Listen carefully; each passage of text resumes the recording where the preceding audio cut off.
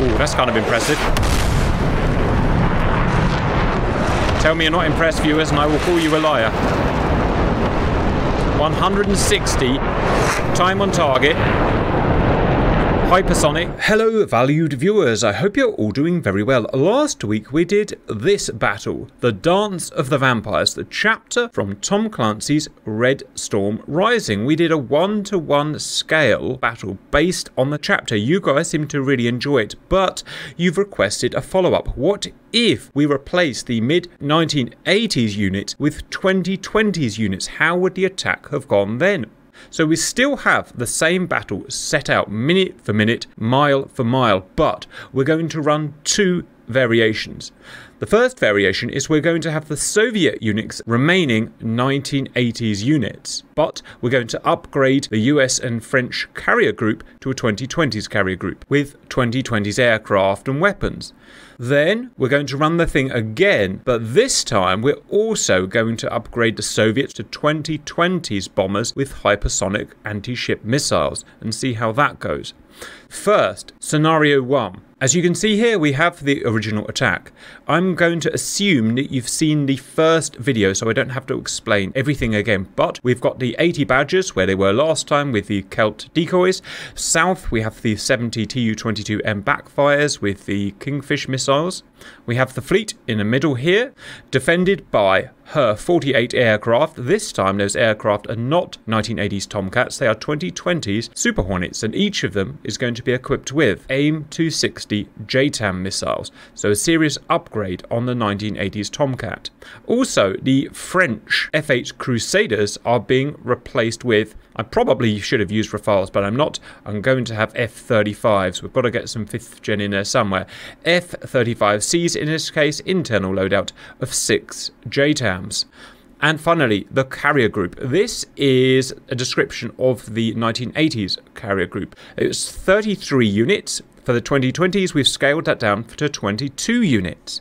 1 carrier with 48 Super Hornets, 16 F-35Cs and Hawkeyes. The 3 US Marine Corps LHA landing craft remain the same. Escort ships, we've scaled it down to 8. 4 Ticonderoga CMPs and 4 Arleigh Burke Flight 3s with the same 10 auxiliary ships. The escorts in the 1980s variant were all armed with the first version of the SM-2 missile. The 2020s escorts will be armed with SM-2 Block 3s, with SM-6 Block 1s, SM-3 Block 1s, and ESSM predictions. If you remember what happened last time, very simply, a decoy force occurs at the top and you're going to go and shoot it down with your Super Hornets and you're going to have no real problems doing that. Then at 16:34 Zulu time, the backfires appear and shoot the Kingfish missiles at the fleet. Questions I've got for you. With the F-8s replaced by F-35s with long-range missiles, will you be able to shoot those backfires down at 130 miles before they launch their missiles? And even if they do launch those missiles, will a 2020s carrier group be able to shoot them down this time? Because famously, of course, the 1980s group could not defend itself sufficiently, and 3 carriers were sunk. I think they stand a much greater chance. The rate of fire with the more modern missiles and stuff like that will provide them a much better opportunity to knock the missiles down before they get too close. I just hope they don't run out of missiles. I hope they don't run out of missiles, but they've got lots, many more than the 1980s units, because the ESSMs come quad-packed, so we get 64 of those, plus another 60 or 70 of the larger missiles. Right guys, well, let's go and find out. Welcome in. Today's human pilots are fired at Simba Strider. Simba, when ready, please unpause server. First, the 2020 stripped down but much more powerful fleet. Arleigh Burke Flight 3. Modernized Ticonderoga. Amazingly, the carrier is still a Nimitz carrier. They are going to serve for many, many decades. The stealth attack from the backfires. 70 of them.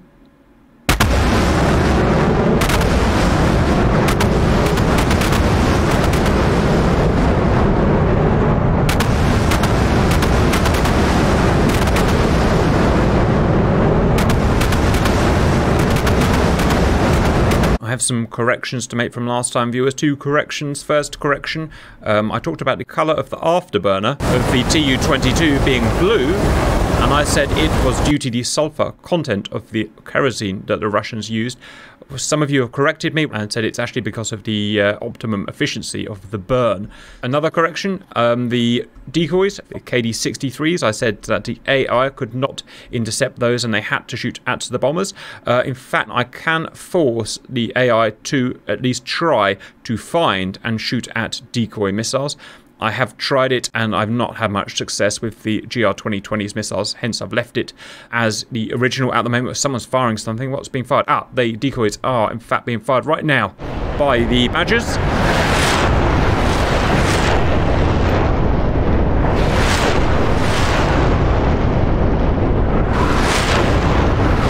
As per the book, these are being fired at 460 miles from the carrier group as decoys for the Tomcats, or Super Hornets in this case. So the zoomed out view. That is 80, that's 7 regiments, 80 Badgers. Distance between Super Hornets and the Badgers, wow, 250 miles. It shows the huge scale of this battle. Now the F-14s got there pretty quickly. They're very powerful, fast fighters. Super Hornet, not so much. Restricted to about Mach 1.4 with this big loadout I've given them. So they're going to get there slower, but they can fire at longer ranges. Let's have another nice look at the backfires.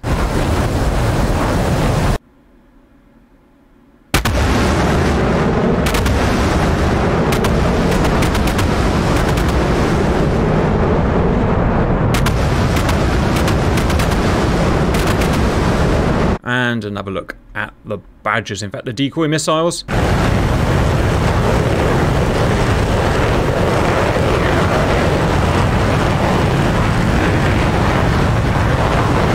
And the Badgers themselves.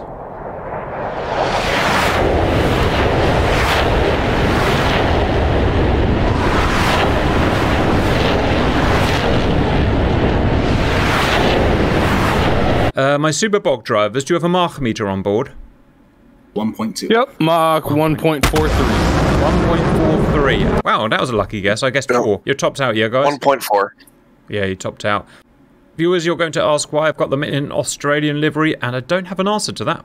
The reason is I've literally just noticed that. But they're in an Australian livery. All 48 Super Hornets are now engaged, and of course this is what happens. All of the Tomcats or the Super Hornets got engaged, and then the Tu-22s, I'll go on in one more time, viewers, snuck around the back, as it were.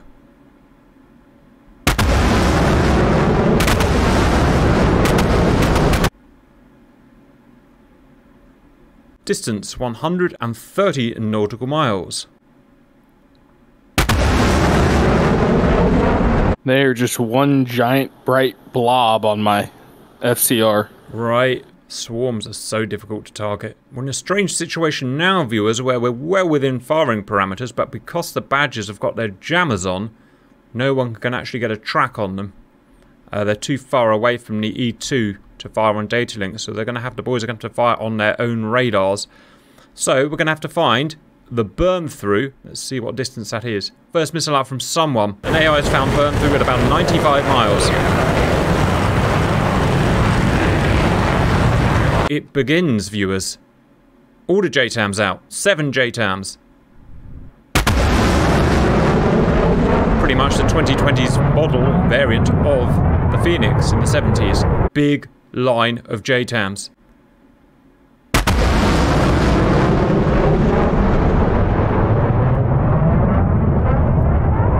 $22 JTAMs out at a cost of $55 million. First JTAMs, 50 miles from hostiles. First JTAM does see hostiles. In real life, viewers, these JTAMs would loft and attack from above like the Phoenixes, but there are certain restrictions we have. So in this case, they're going to go straight to target. 41 JTAMs out. My humans are firing.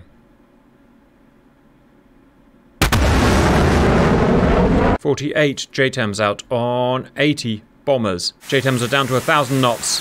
Bombers have got no way of knowing these missiles have been fired. They'll be fired on a silent radar lock. 62 JTAMs fired. Wow, that's a lot. All the way back here they're being fired. Right, enjoy.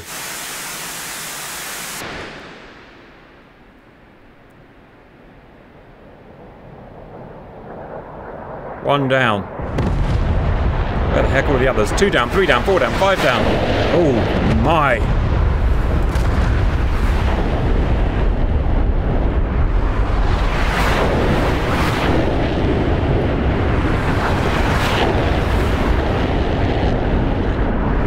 Oh, so many coming in.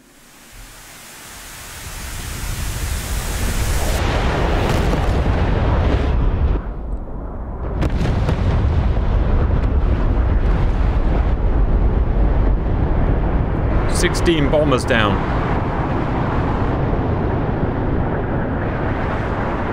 19 bombers down. 20 bombers down. 23. 26.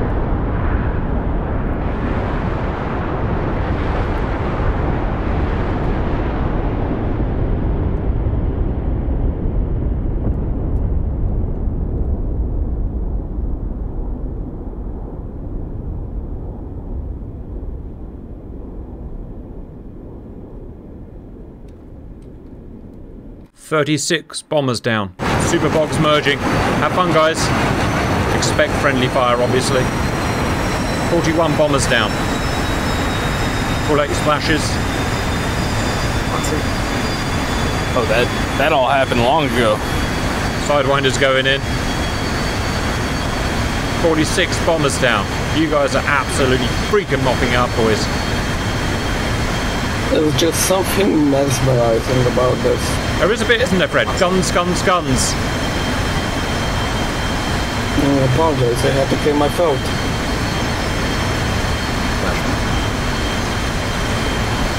Simba in the rear with the gear. 50 bombers down, 30 to go. You're killing this so much quicker than the Tomcats did.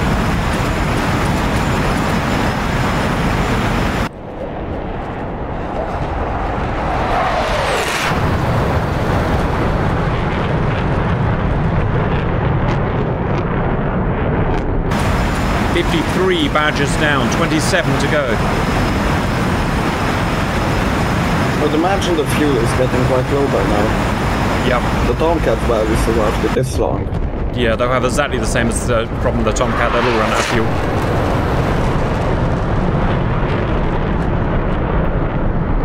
"63 bombers down. Oh, the killing's just accelerating now.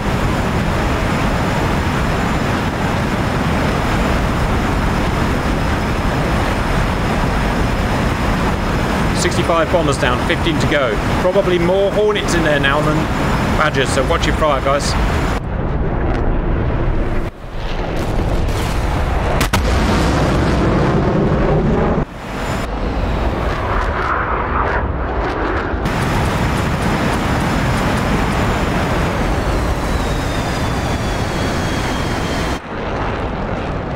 "68 bombers down. Just 12 stragglers to go, guys. 2 minutes to clean it up before you've got to switch to F-35s. Shot. Good efficacy from the missiles, bearing in mind how chaotic this was. 190 missiles fired, viewers, 74 bombers destroyed. That's pretty good for any missile. 6 bombers remaining, 1 minute to go.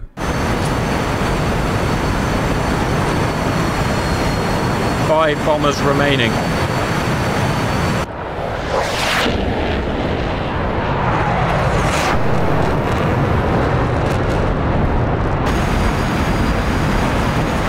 Three bombers remaining. Well done, you lot.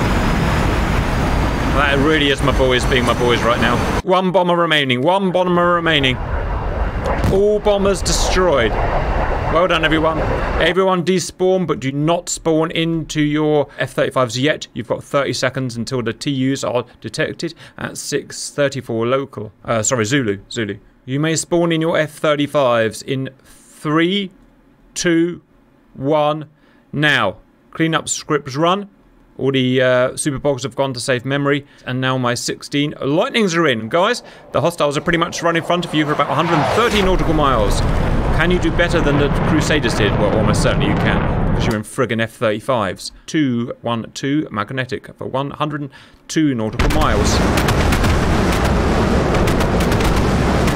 So now, viewers, we've got to see if the F-35s can intercept these guys before they fire their Kingfish missiles. They will be jamming, and they do have very powerful jammers. It will make a big difference in when we can fire. In Distance. range, but jamming. Yes, the jammers. 90 nautical miles. Come on, come on, come on.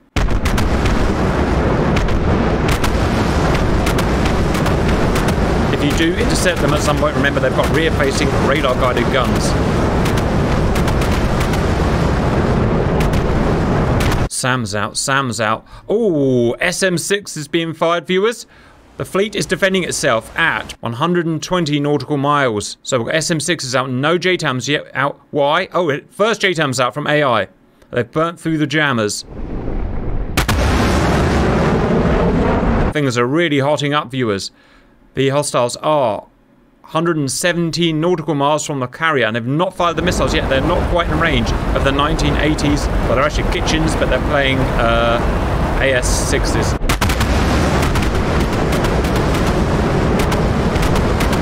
Well, this is jolly good fun, viewers. No missiles out yet. They can do it. Whole bunch of JTAMs. 40 miles. I haven't run this through, so I don't know what's going to happen here, viewers. Why don't we watch it from a freaking JTAM? They may very well do this. Which would be kind of annoying, because if they do manage to shoot them all down, we don't know whether the carrier group would have defended the Kitchens. But we're all doing it one-to-one scale and fairly, as per the book. Oh, you're seconds away, guys. Kitchens are being fired. Dog nammit. Right, once they're fired, I'm running a clean-up script. Unfortunately, you'll hate me for it, but I'm going to get rid of those bombers. We've answered the question. Okay, I've run a clean-up script. The bombers are gone. No, the JTAMs are not fast enough. The SM-6 are not fast enough. Now, guys, you've got to climb and try and shoot down the KH-22s. Go, go, go. These are supersonic 1980s anti-ship missiles, viewers, and they're quite nasty. Even in today's battlefield, if deployed in numbers. And we've got 140 of them here. 140.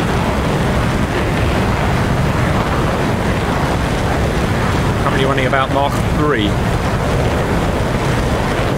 Okay, my boys are shooting them down with JTAMs. Yes, good hits. JTAMs heading. Well done, boys. Keep doing that, S. They're quite big and they have a big radar cross-section, viewers.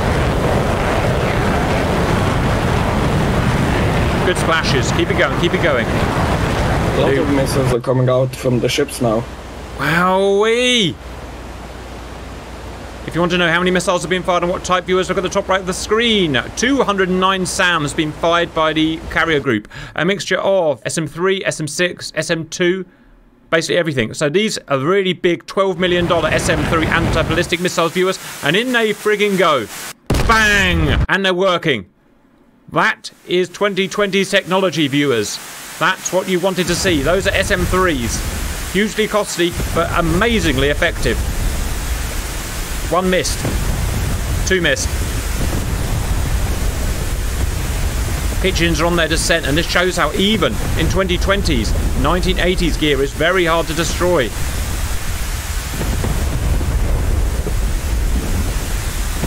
Missiles maintaining 3 times the speed of sound. I'd imagine the SM-6s are now hitting.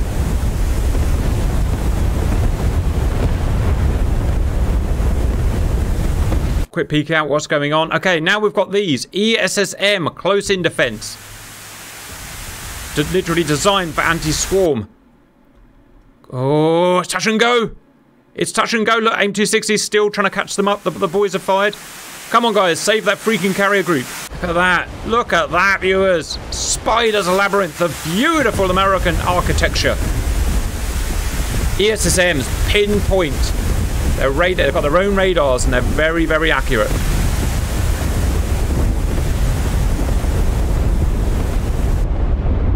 Oh, they're not going to do it. They're not going to do it. Or are they? We're within about 20 miles of the carrier group. Come on. Come on. 3. Missed. 3 missiles. Come on. Save them. 2 missiles. 1 missile.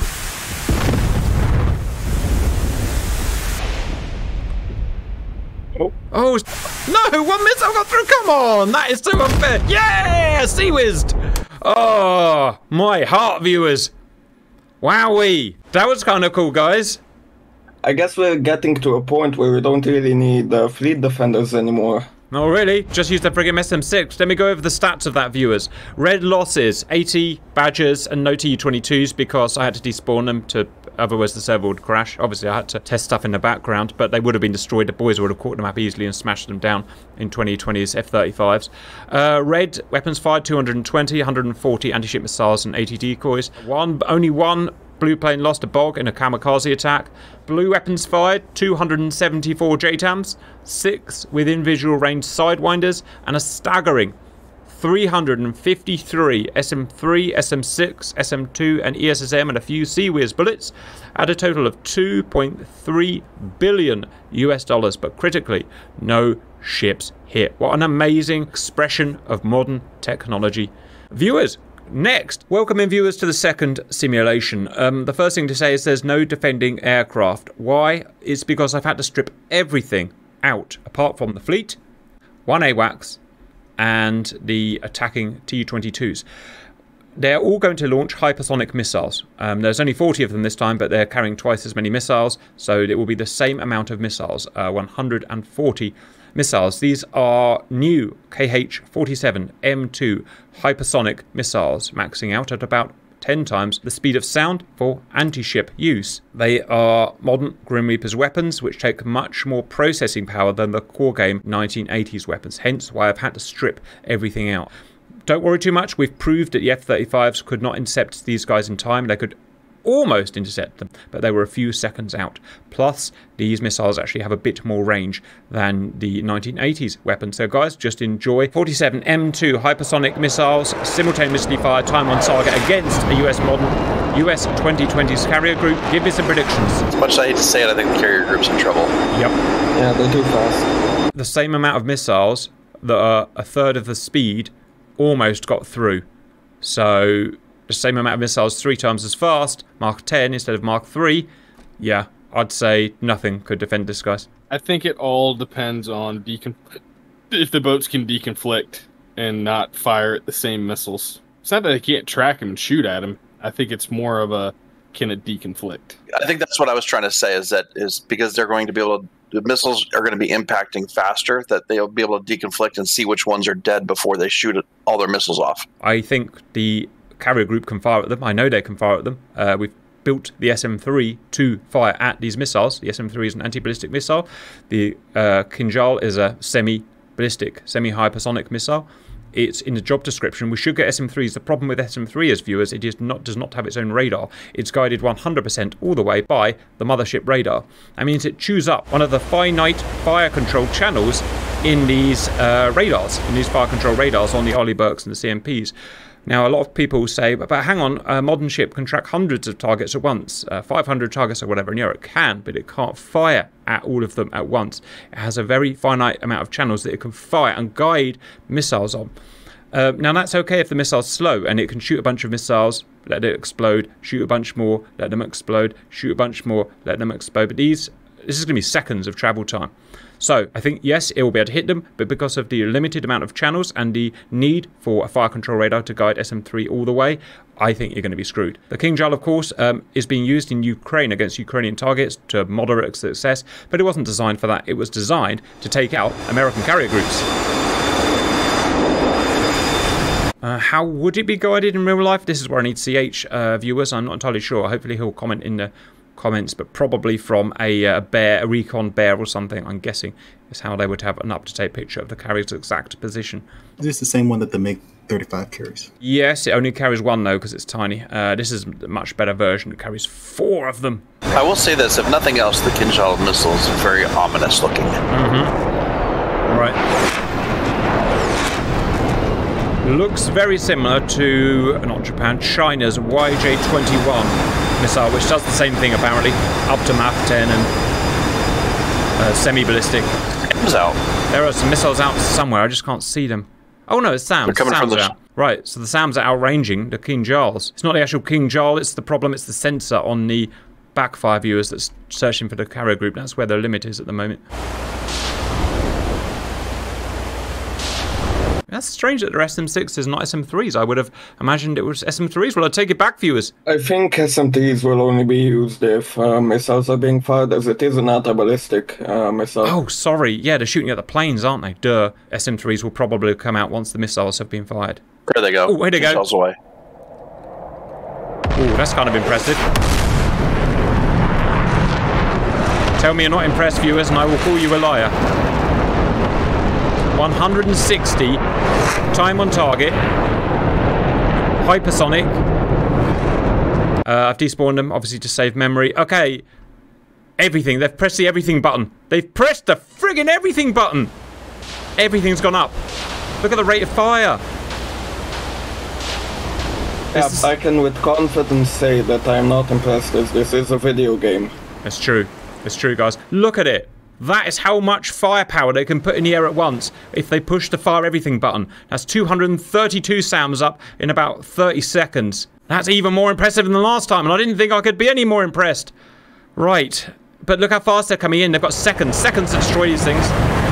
Not sure how to get a good viewpoint, I'm afraid, viewers. 4,000 knots, viewers. That's mark 8 in my head. And down they come. No idea what's about to happen.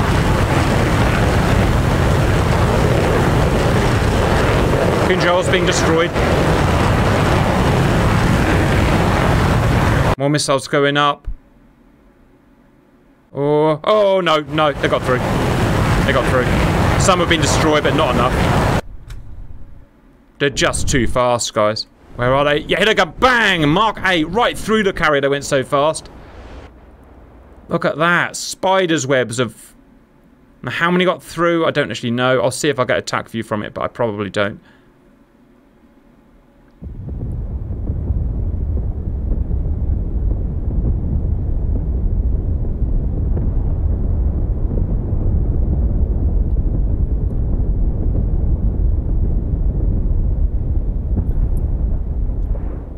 Oof, my viewer base is not going to be happy, guys. So, let's reiterate. 160 Kinzhals were fired from 110 nautical miles. Some were shot down, but not enough, clearly. 323 missiles were sent out to destroy them, which is enough missiles, but just not enough accuracy. One ship was sunk, because the Kinzhals always go for the biggest radar cross-section ship. At a cost of 7 billion to the destroyed carrier and 1.6 billion to the missiles, but that said, all of those backfires would be destroyed as well by the air fleet arm. Guys, I'm going to go and quickly see if I got a attack view from that. Now, in real life, their trajectory is they will go up and come more or less straight down. We cannot model that, unfortunately. And maybe that would make them harder to defend against. Maybe not, I don't know. Right, so all of those missiles, 320 odd. Yep, they're hitting them. You see, every time you see a box, it's taken one out. But it's not enough. It's nowhere near enough. Let's have a look at the details of what's going on there. Yeah, look at that big failure rate in the missiles. Just too fast, too many. Interestingly, if you just send a handful out, we've done several videos showing that the carrier group can actually take them out. Up to about 40, I think we've sent, and it takes them out fine. Fire all of these? 100 and whatever this, 140? No chance. Too confusing, too much swarm. Here can ESSMs, but by this point it's here, and here's the problem with hypersonics. By this point it really is too late, because look at how much reaction time you've got. And they're taking them out? No, just not enough. Probably only about 10 taken out. No, about 20. Maybe 30 taken out. But 100 have got through. And Seawiz can't fire anything this fast. Well, you wanted a 2020 modernized version of Dance of the Vampires from Red Storm Rising, and we've given it to you. Make of that what you will. I hope you enjoyed that, and bye-bye.